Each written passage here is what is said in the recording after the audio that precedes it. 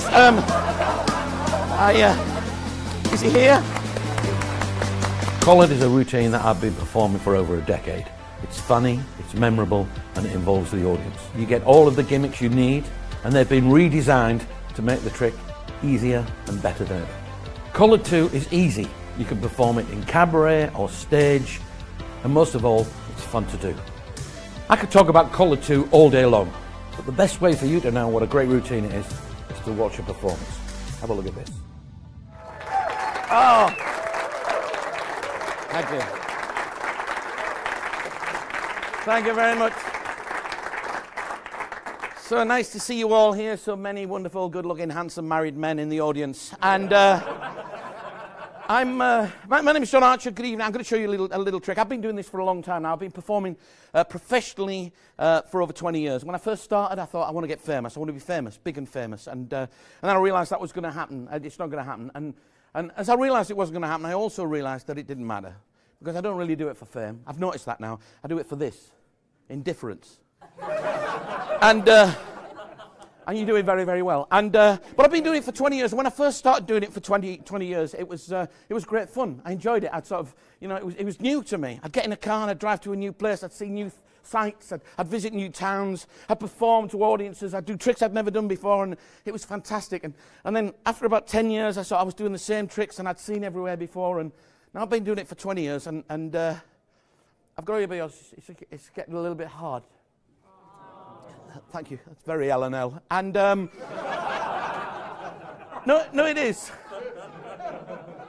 You can cut that out. But no, it's got very, very difficult for me. It's not so much the travelling. It's not the gigs. I still enjoy all of that. To be honest, it's the loneliness.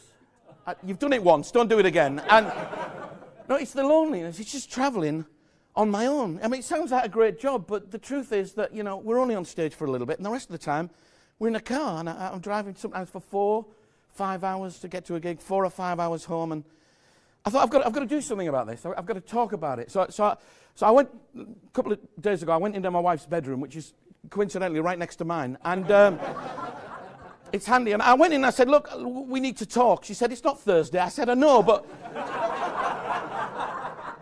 we need to have a little chat. We need to discuss something. I've got a problem. She said, what's your problem? I said, I've got a problem with work. She said, what? I said, I'm starting to get a little bit lonely. She said, what do you mean lonely? She said, well, just, I'm in my car all on my own. She said, well, why don't you get yourself a little travelling companion? I thought, that's a good idea. I've got a girl in mind. She said, no.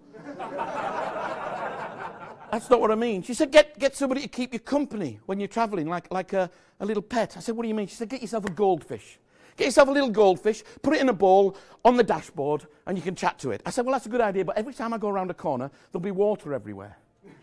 She said, you're right, that's not one of my best ideas. Now, I didn't like to tell her that it actually was one of her best ideas. So I said, that won't work. She said, you're right, get yourself a little dog, a little chihuahua, a little puppy, keep it in the glove compartment. And I said, that won't work, it'll die. You know, I'll have to leave it, the heat, and I have to leave windows open, it's insecure. She said, why don't you get a pretend pet, a little surrogate pet, something that you can pretend is real, and it'll be a companion, like those little Tamagotchis that kids used to keep in the pocket and feed and things. I thought that's a good idea. So yesterday, I went to Toys R Us, and I bought this little fella. I know, I say fella, I mean, to be honest, with stuffed toys, it's always difficult to tell, you know what I mean? They might just be saving on fur, I don't know, but And he's a happy little soul, as you can see. He's probably a mentalist. And I thought, wouldn't it be nice if he became part of a bigger family? So that when I'm traveling with him, I don't just think of him. I think of you and you and you and you. So what I've done is I've got this little idea in my head that what we could do is come up with a name for him.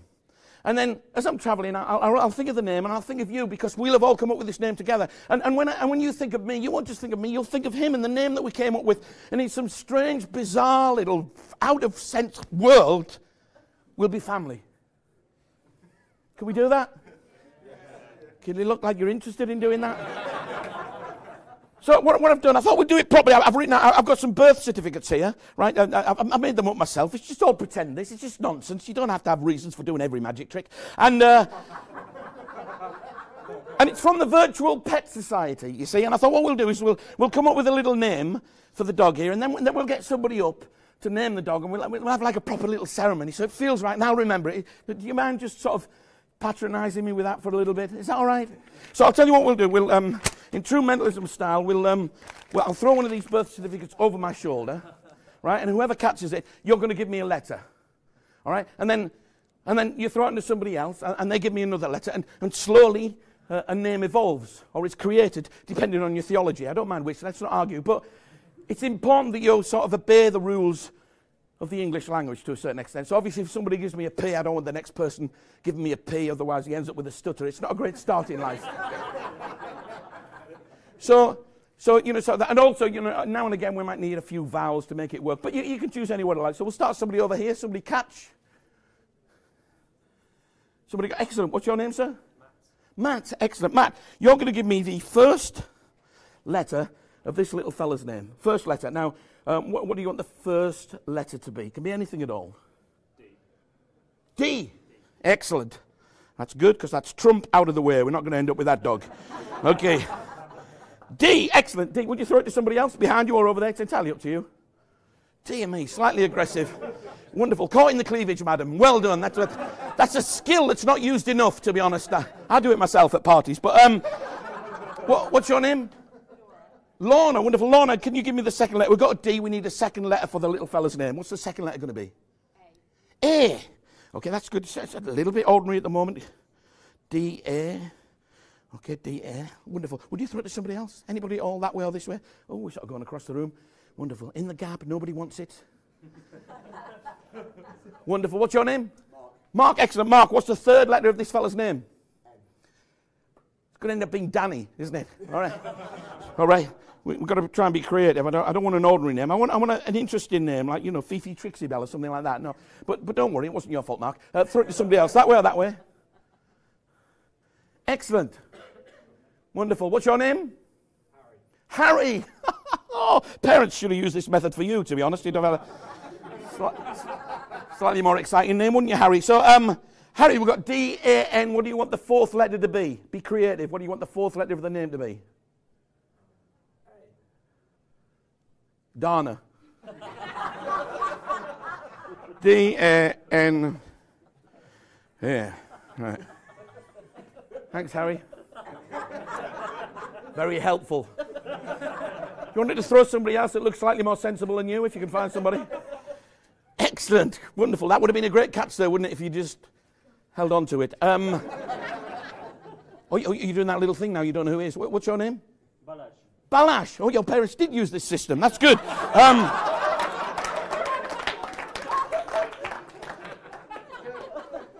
Balash. You sounded like an accident in a little Middle Eastern airport. Balash, what do you want the fifth letter to be of this name? We've got D-A-N-A. What do you want the next? It can be the last letter, in fact. What do you want it to be? L. Danal. Sorry. Danal. That's wonderful. Okay, and so that's good. We've decided on the name of Danal. I think you'll agree that that's quite unique and random. Now what we need to do is we need somebody to come up and name. Oh, sorry, we need the date. What's the date today? 7th. It's the what? 7th of January. Wonderful. Okay, now I need somebody to come up and name little Danal for me. This lady here, what's your name? Sarah. Sarah, wonderful. Sarah, have you ever named a stuffed puppy before? Never. That's the right answer, to be honest. If you'd said yes, I'd be a little bit worried. Sarah, come on and join me. Give Sarah a big round of applause. Excellent. Sarah, just hang on to that. Sarah, here's what's going to happen. You're going to name the dog, all right? We're going to have a little name. Sarah, you're going to read out the certificate for me, okay? And they'll all sit up straight like it's a church service, okay? And then when you've named Danal, we'll have a few photographs, all right?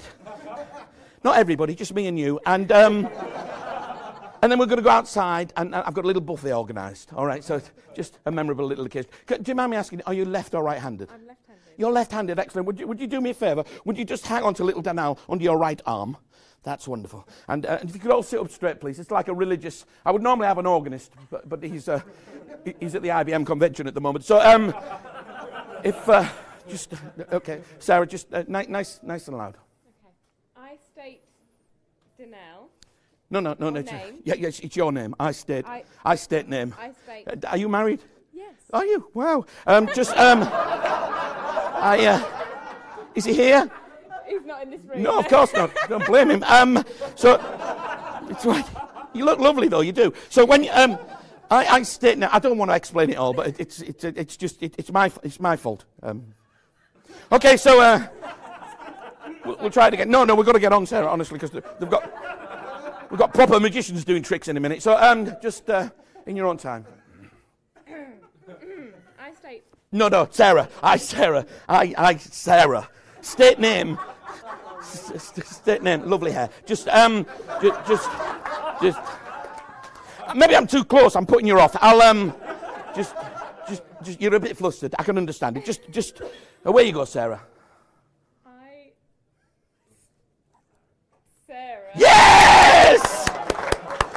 Oh, there's some big words coming up. This could be difficult. State of sound mind and body hereby Yes. declare that on this date, the 7th of January. Yes, that's it today. Yes, I wrote that. 2017. Yes. This cute stuffed puppy is officially and legally named Danelle. Thank you. Listen, Sarah, I'm going to let you keep that. You can be like the custodian of the birth certificate. If I never need a passport for him or anything, I'll come and get you. Now, I'm glad this has happened, Sarah, because when I bought him yesterday, I thought, they asked me to film this, but I know they'll have other more important magicians. They might not get a chance to do this with me, and I thought what I should do is just have a backup plan. And I wanted to treat him like a real dog. So I went next door to Toys R Us. There's a little shop called Pets R Us. And I bought him I want to treat him like a real dog. So I got him a little bowl for his food, a little bowl for his water, a lead and a collar, because I want to take him for walks, obviously. It'd be a drag, but I'll do it. So, it'd be a drag. And I bought all that stuff. And when you bought a lead and collar, you'll never believe this, Sarah. When you bought a lead and collar, try and look excited. When you bought a lead and collar, you got a free name tag with free engraving. And I thought, what happens if we don't get a chance to do this tonight and he won't have a name? So I just got a random name inscribed upon that collar. Most people are ahead of me now, but you're not, are you? Sarah, would you read in a nice loud voice, what's the name that's inscribed on there? Danelle! Thank you very much. Give Sarah a big round of applause, ladies and gentlemen. Thank you, Sarah. You can have that. Thank you.